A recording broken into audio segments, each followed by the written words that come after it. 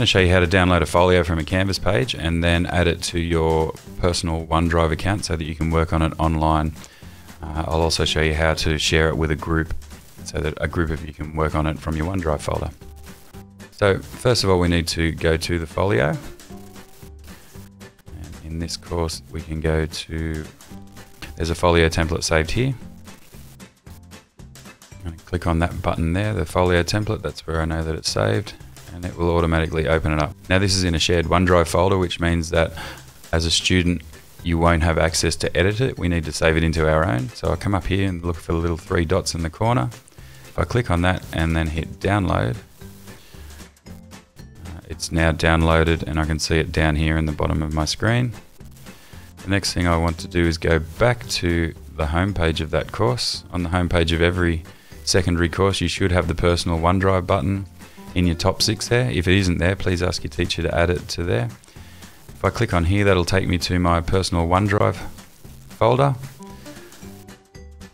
I'm going to open that OneDrive folder up, and in the 2018 folder, I'm just going to now open, there's the file there that I downloaded a moment ago, left click and drag that into my OneDrive folder. It now exists there in that OneDrive folder, so I can open it up and work on it in my OneDrive account. Now you'll notice I have the edit document option up here, so I can click on that and go to edit in browser. I can now edit this one and it's stored in my OneDrive account. Now if I'm working in a group situation and I want to share this folio with other people so we can all work on it at the same time, probably the easiest way to do that is to hit refresh. And you'll notice it's not an editable document anymore.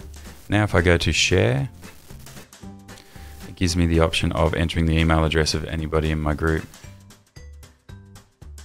It's probably best to pick people in New South Wales department. That means it's not available to anyone to open and edit, only the people that are in the Department of Education.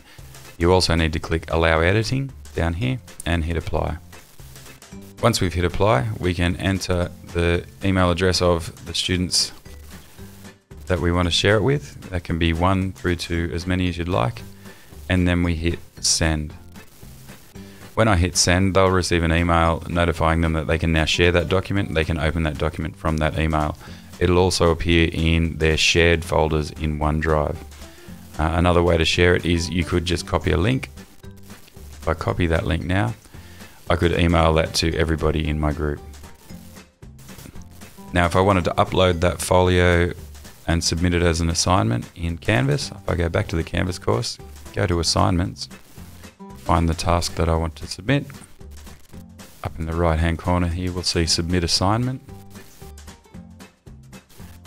And in this section here we've got a number of options. We can either add a file from our local computer, so if I was to do that one, it gives me the option of choosing a file that's stored on my computer somewhere, or I can upload a file from my Google Drive account. I can select a file from a Dropbox account, Google Drive, Office 365, or a variety of other sources. In this instance, I'm going to choose Office 365.